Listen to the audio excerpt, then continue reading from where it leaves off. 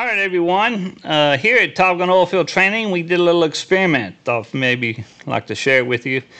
I had students ask me when we rebuilt CCLs what would happen if the magnets snapped together instead of repel, because they're supposed to repel each other, and that's how you put them in the coil.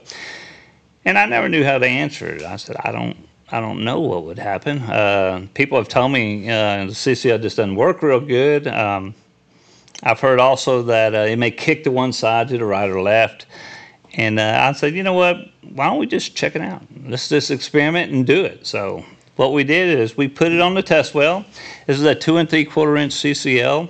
The test well has drill stem in it, so the collars are a lot bigger than the normal casing collars.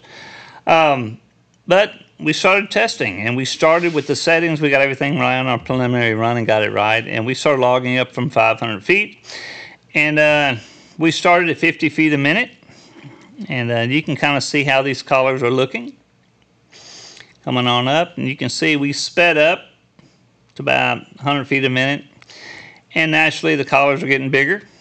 They're coming on up. And then as we got to about 150, the collars are really nice and big and strong. Baseline's still nice and clean.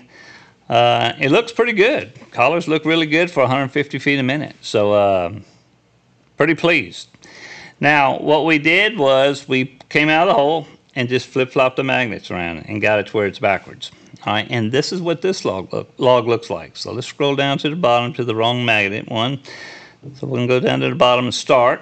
And we start logging up, and we are going the same speed, about 50 feet a minute, and we're not getting much on our collars. I mean, very little. Now we can magnetize these or bring it in with our Warrior to see it, but it would just be really ugly. But I can see a little bit of the collars that are showing up. We did speed up to about 100, and now the collars are showing up a little bit better. You're seeing some little clicks. So it is functioning a little bit. Now, like I said, my well has some big old collars, so it's really picking up a lot of metal mass change here.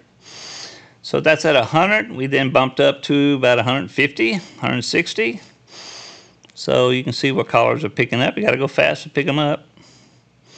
And then we got, I think we jumped it up to 200 feet a minute here. And the CCL never got any better. It looks like the baseline just gets noisier. But that's what it looked like in our little experiment. Not too good, but if you were to see this logging, let's say you put a new CCL on or somebody rebuilt it, and you see this, you're going to know by looking at this video, you're like, nah, somebody put the magnet backwards, didn't realize what they were doing. So it would be an easy fix. Just pull it out and check your magnets, make sure it's right. So anyway, hope this helps. If you like these type of little videos and what we're displaying, join us on YouTube.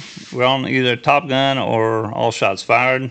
Subscribe to us so you can get the latest videos we come out with wireline and things that you may think are important. So anyway, all right guys, thanks for watching.